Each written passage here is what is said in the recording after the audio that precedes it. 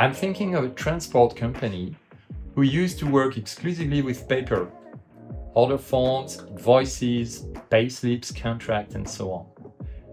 We worked with them for 18 months, dealing with one department and subject after another. Between the saving in paper, postage, research time, exchange time, and the ability of his teams to work remotely, he was saving money from the first 3 months of using our solutions. I like this example because it illustrates the drastic changes brought about by the use of our solution in an otherwise mature and very well organized company.